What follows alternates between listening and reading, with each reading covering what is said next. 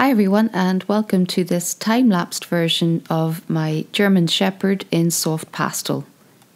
If you prefer longer length tutorials, check out my other playlists here on YouTube. I've got lots of other examples like that. And also check out my Patreon channel where you'll find my full catalogue of full-length real-time tutorials and lots more. But if you like this here on YouTube, you can help me out by simply hitting the subscribe button and following my channel.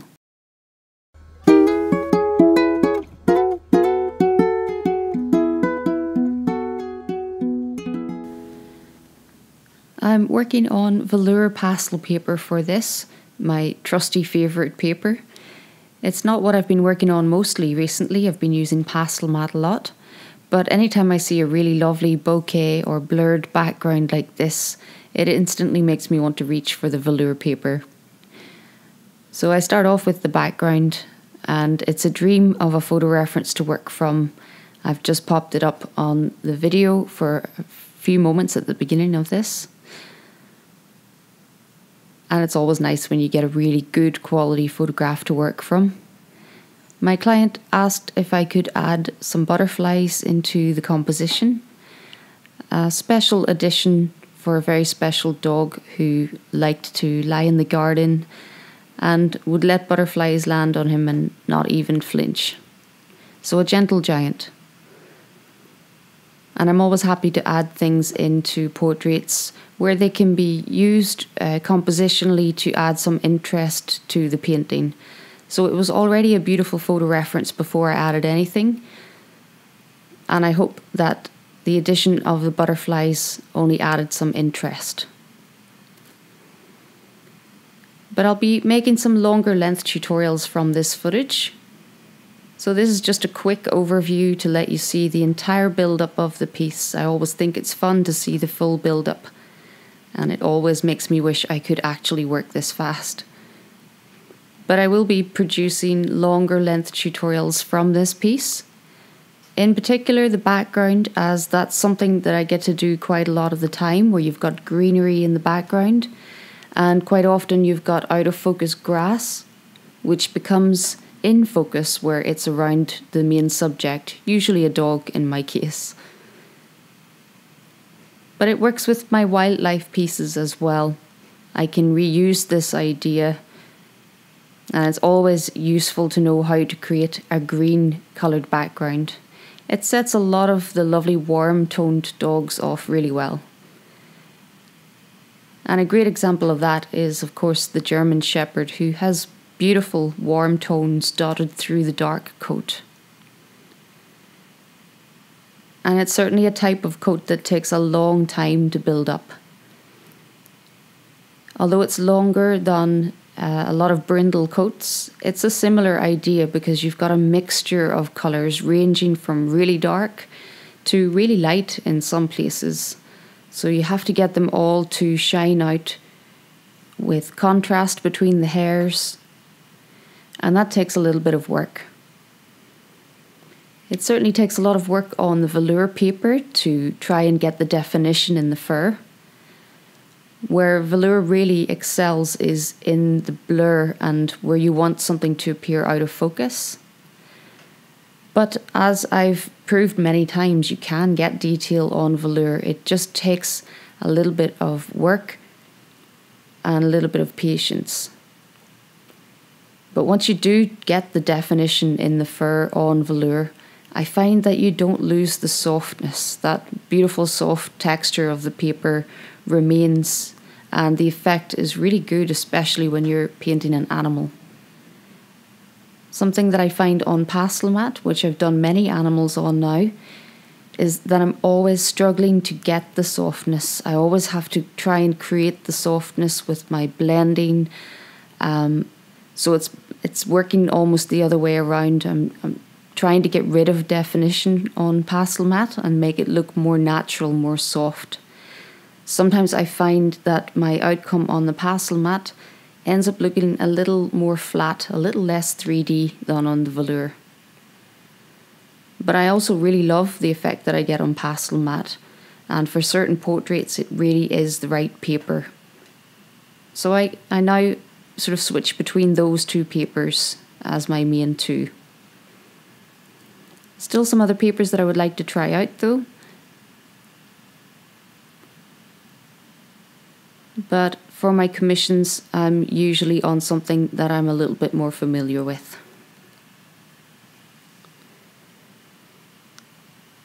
So as always, an important part to a portrait, the eyes. And at a 3/4 angle, it's usually quite a tricky one to get. But I always quite like it because one of the eyes is usually quite quick to do. It's mostly hidden behind the bridge of the nose.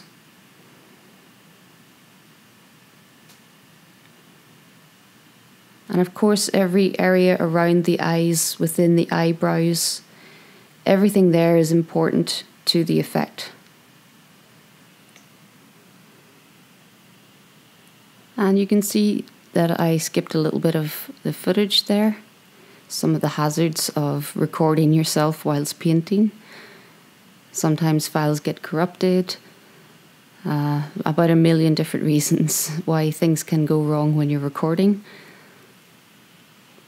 So I always feel lucky when I get the footage that I do get, knowing what can go wrong on a bad day.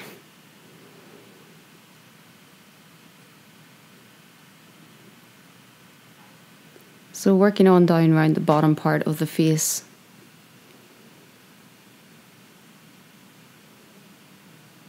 Using very muted highlight colours. The side of the face being mostly in shadow.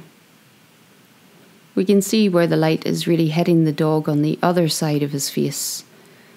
Over on the far eyebrow. Probably the brightest area on the dog. So keeping all that in mind, I try to keep all of my highlight colours a little bit more subtle. Using a lot of cooler colours within the fur.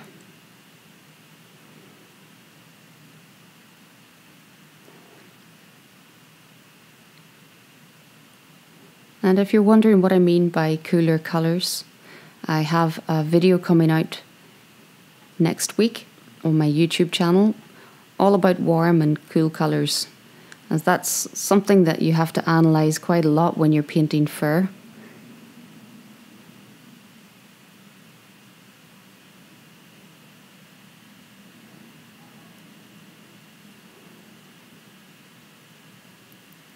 So if you enjoy watching this, I do hope that you'll stick around, that you'll hit the subscribe button, hit the bell button too to get notified when that video comes out.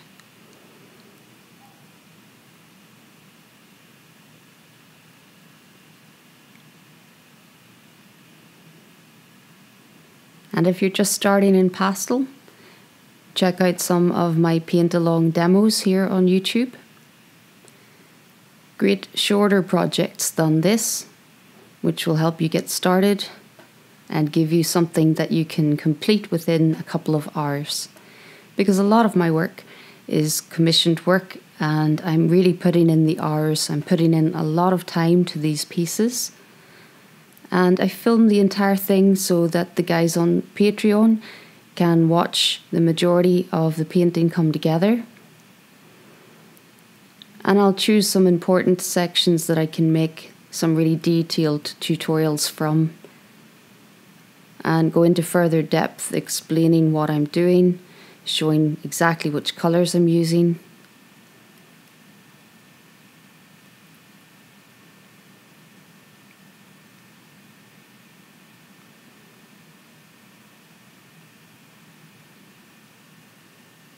And once I have the face done in a portrait, it's often easy to think that you're almost there with the portrait.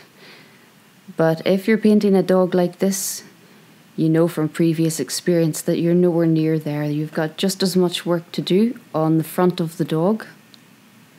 This chest area is just as complicated as anything on the face. So I need to put the same amount of time in here. Just studying the direction of the fur, the tonal values that I'm seeing, trying to judge which colours to use, not go too bright with my highlights. Again, just under the chin, you can see the brightest part of the dog, just on the jowls of the dog there, where it's been hit by the light coming from the right. And again, just a little bit of highlight down the right side of the dog where it's been hit by the light.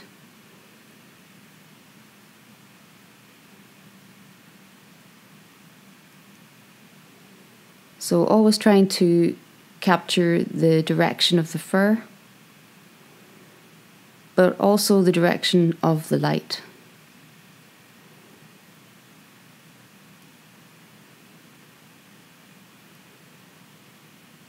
So the all-important grass at the bottom, and I think this project was destined to have some technical failures, as for some unknown reason my camera went out of focus for a little bit of this. But I am going to make a full-length tutorial showing the entire background and also the real-time footage of this last part of the foreground grass, which shows the entire process that I used right along the front of the piece. How to get the dog to look like it's really sunken down, lying amongst the grass, and how to create the light as it's hitting the grass. Also, without going into too much detail, worrying about every single blade of grass, just trying to create the overall effect. And that's what I'll hopefully talk about lots more within my longer tutorials.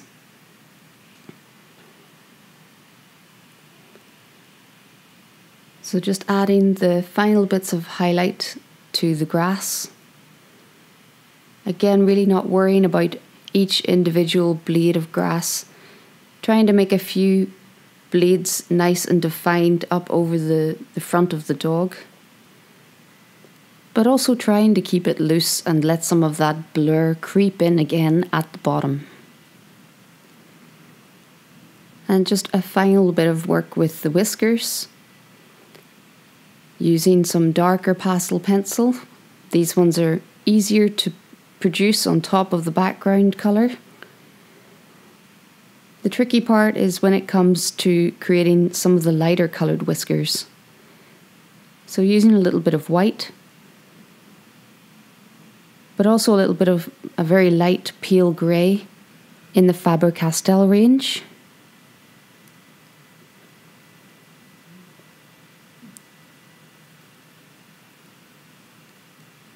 And it's really about aiming where I wanted to go and leaning a little bit heavier than I normally do with the pastel pencils. It's not easy to get the lighter colours to show up on top of dark. And sometimes I will come in with the darker pencil just to help define around the edges of the whisker. I don't want to do that too much. I don't want them to look outlined. But if I can help them just define them a little bit more, then especially with this one where the whiskers are on the shadow side of the face, I can lighten them with the pastel pencils just enough.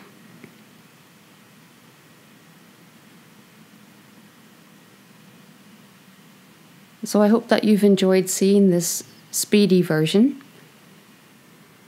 I'll be back very soon to release my next paint along demo, this time in a wildlife theme. But thank you for watching the progress of Gorgeous Bear the German Shepherd, and I hope that you'll call back soon. Until next time, happy pasteling.